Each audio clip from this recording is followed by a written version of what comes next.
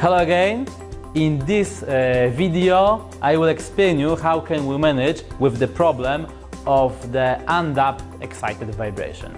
Excited vibration is some kind of the problems where the elastic system has some extra load due to the external force. Okay, let's write it down. It means it will be about undamped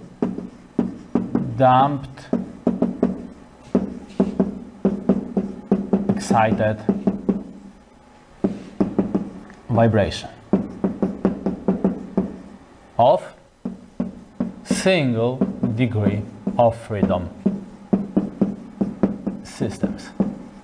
Okay, and we will be considering almost exactly the same problem like last time, like in the previous previous video. It will be sprung mass with the value of that mass m and the stiffness k.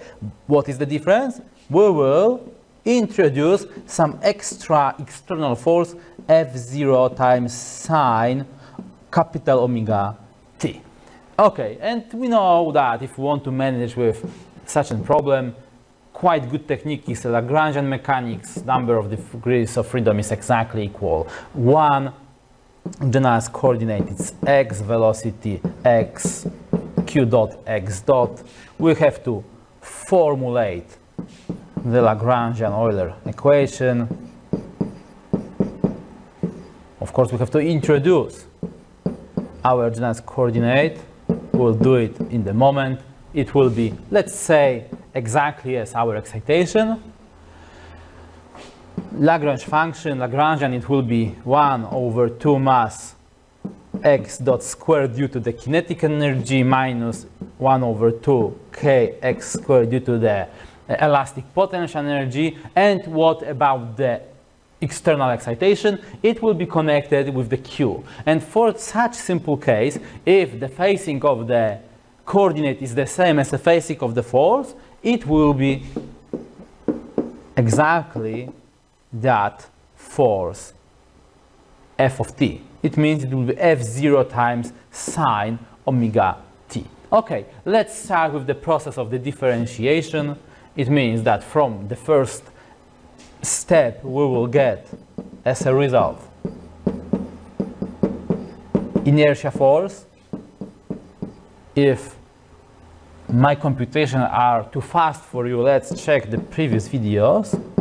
Due to the second component, we have minus kx, and as we stated, q is f0 sine omega t, and as a final form of our solution we have that it's a inertial force is equal to minus m times, m times x double dot, minus it's plus, I mean the plus kx equals f0 sine omega t. Okay, and in that way we got the governing equation of our undamped excited system, and that we see it's really similar to the problem of the free vibration, but the difference is in the right hand side.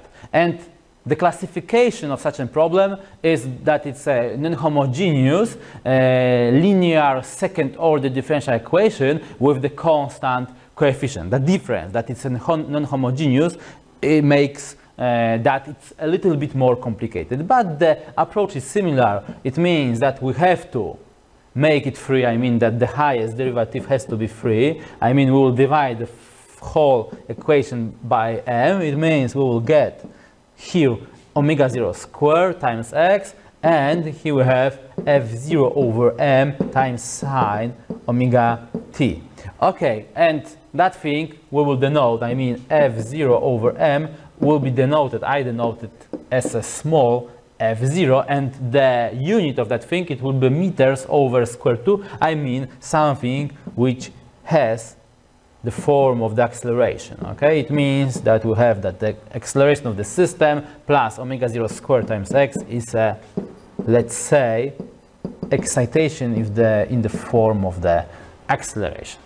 It is our equation, governing equation of our undamped excited system. Okay, and due to the theory of the non-homogeneous differential equation, we know that the whole solution of that problem, it's a sum of the homogeneous part, of the general solution of the homogeneous part. I mean, it's that solution which we got last time, plus one particular solution of non-homogeneous part. Okay, and if we're talking about the homogeneous part, it's quite easy because last time we stated that it will be d1 sine omega t plus d2 times cosine omega t. If we are talking about the non-homogeneous part, I mean the particular solution of that dependent variable, we have to use some different approach. Oh, sorry, my bad, because I wanted to be too fast. Look, it's a solution of the homogeneous part. It means that it's connected with the solution when the right-hand side is exactly 0. Okay? It means that for that case, we have to consider such a problem. I mean, x double prime plus omega 0 squared times x equals 0. It's homogeneous equation. And that is why here we have the problem. It's omega 0 squared times t, omega 0 squared times t. Okay, let's continue with the non-homogeneous equation. X, I mean particular solution of the homogeneous part. Due to the method of the prediction, we know that if the right-hand side has a form of the trigonometric function or harmonic function, then solution of the non-homogeneous equation has to be predicted as a linear combination of the sine and cosine function with exactly the same frequency as in case of our right-hand side. It means it will be some unknown a times sine omega t plus some unknown constant b times cosine omega t. Okay, if it's our solution of our entire problem, we have to find the two derivatives and then we will be able to put it inside our system. Okay, firstly, we have that the first derivative, it will be omega a times cosine omega t minus b omega sine omega t. Here we have the first derivative, and the second derivative is minus omega square a times sine omega t minus omega, omega square, capital omega square times b times cosine omega t as a derivative of the sine. Okay, and now if we have those three derivatives, we are able to put it inside our non-homogeneous equation. Okay, and what we'll get as a result? It will be minus omega square, capital omega square times a times sine omega t minus omega square b times cosine omega t. Here we have the second derivative plus omega 0 square times our x. It means a sine omega t plus b cosine omega t. Here we have our x. Maybe I will put subscripts non-homogeneous and non-homogeneous. And here we have the right-hand side, I mean f0 times sine omega t. Now we are able to regroup the elements, okay, and we see that here we have the sine, and the sine is here. Here we have the cosine, the same component here. It means we are able to take the common factors, and it will be minus, maybe in that form, it will be omega 0 square minus capital omega square times a times sine omega t, and exactly the same as in case of the cosine. I mean, look, we have the same component, I mean the same common factor, omega 0 square minus omega, capital omega square times b times cosine omega t. Okay, and as a right hand side we have the f0 sine omega t. Okay, and it's a really similar equation like we have in the case of the harmonic synthesis analysis. I mean, we have identity between a linear combination of the sine and cosine and that right hand side, which has also the form of the linear combination of the sine and cosine. Of course, cosine is not visible on the right hand side, but we always are able to put 0 here, I mean to add to the 0 without change of the value of the entire equation. It means I'm able to put here 0 times cosine omega t, because it will be exactly the same. And based on that thing, we see that again, here we have the blue component and here we have that blue component, and on the right hand side we see red component, and the same component, I mean the appropriate component for that thing, corresponding component for that thing, it's here. It means if we want to get a proper result, I mean we want to fulfill that equality for every single value of t, we have to fulfill such conditions. I mean omega 0 square minus omega capital omega square times a has to be equal f0, and omega 0 square minus capital omega square times b has to be equal 0. It means that from that system of the linear equation we are getting that the b is 0 and a is f0 over omega 0 square minus omega square. It means that the non-homogeneous solution, I mean sometimes which is called